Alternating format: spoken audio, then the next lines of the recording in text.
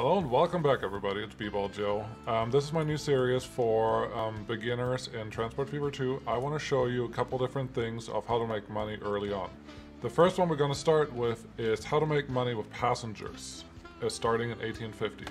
We are stopping the time here, and to get started, you want to find a city that's not super tiny. Doesn't have to be the biggest, but big is better. And you just want to create some passenger lines in between the cities from there. As a rule of thumb, try to keep your distance between cities about half the distance of the screen when you zoom all the way out. It's especially important in 1850, otherwise it's just going to take super long to do anything. On this map, I feel like I found this. There's a good cluster of cities all over here. What we want to start from the beginning, or for the start, is connect 3 cities. This is important. Do 3 cities at once. If you have to, connect cities with new roads. So we get that done real quick. It does cost a little money up front, and it does cost some maintenance afterwards, but it will totally pay out. If you can, make it a straight line connection, not a beeline connection like I just did. And go from there. Don't forget that in Transport Fever, you can get money back if you destroy your streets real fast. Especially that should work if you have time paused. So let's see. Refund, refund, refund. Also very important at the beginning, if you spent money that you didn't mean to spend, that's how you get your money back. Great. To set up the bus stops at the beginning, go super simple. Don't do anything complicated. Plop a bus stop in the middle of the city that covers most of the city. Get the next city, cover that one. Get another city, cover that one. The more you cover, the better, because at the beginning there really isn't much. There isn't much of another way for citizens to go anywhere. Once you have those set up your lines. And I would recommend a point-to-point. Point-to-point just means from A to B, but not A, B, C, back to B. You do that so that you don't have passengers going from A to C through B, and you're not picking anyone up in B. That's one important because the game pays you as the crow flies, which means if you pick up someone here that wants to go in Caen, that wants to go to Leston, the distance is calculated from Caen to Weston directly as the crow flies. If you have a stop in between, the distance is calculated from A to B, and then from B to C, which is obviously a longer distance because on a triangle, this is the shorter length. That's why you want to do point-to-point, so you have everyone changing stops where you need them to. And once you have figured out where you want all your lines, plop down your depot. It is ideal to place a depot near the middle station just because that means you have your vehicles jump on transporting people just quicker, and they go to both sides. Start with a reasonable amount. You don't have to have a lot or a little. Throw them on the line. Start the game up. At the beginning everything is pretty slow, so give yourself a chance and play on fast. The game will try to split out your carriages right away, so that's why road vehicle 4 is going north. And this one is road vehicle 3 is already going to the next stop. That's fine. It's trying to be clever. This is what you do at the beginning. Let it bed in. Do 3 just because you increase the number of passengers in your network that way. There's no hurry to adding another piece of city or another city over here with another line. It's not required though. So yeah, just start with 3.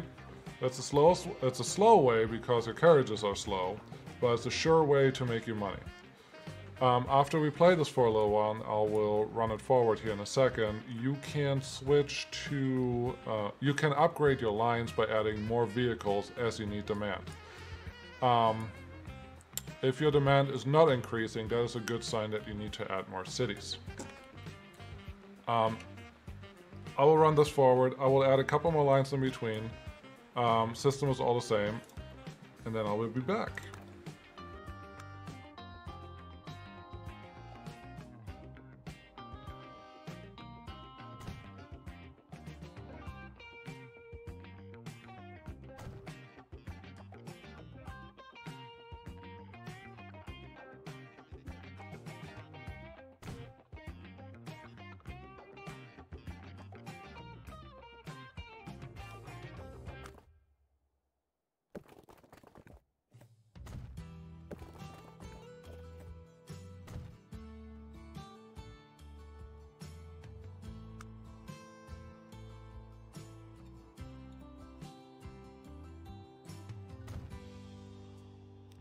Okay, everyone, I'm back. I'm stopping because we're already seeing an increase in demand on most of our lines, especially the first ones.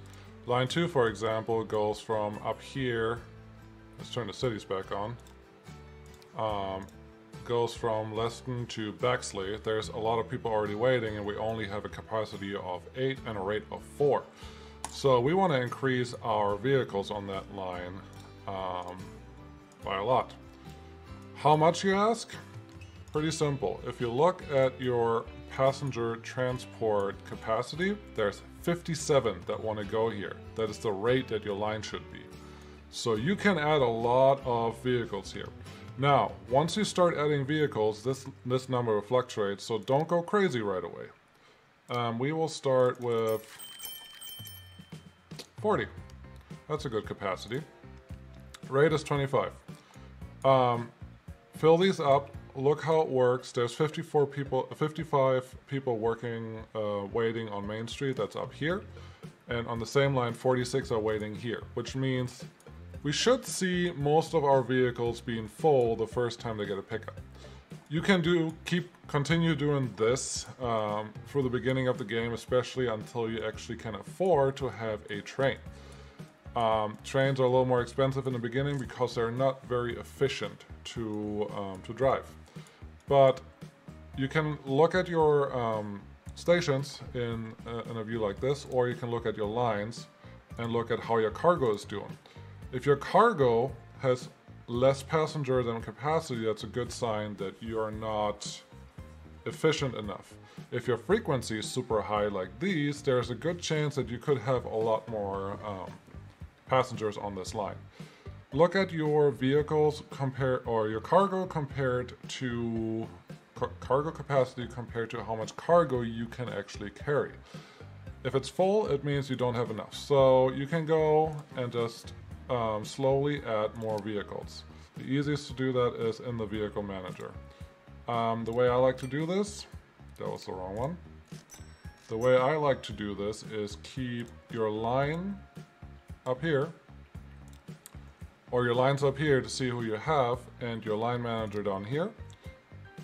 Select the vehicle manager, pick the vehicles of the line that you want to increase, and you just add more vehicles. And this is it. At the beginning, just try to max out your lines, and you will make a lot of money right away, even with passengers. That's all I wanted to show you. Hope you learned something.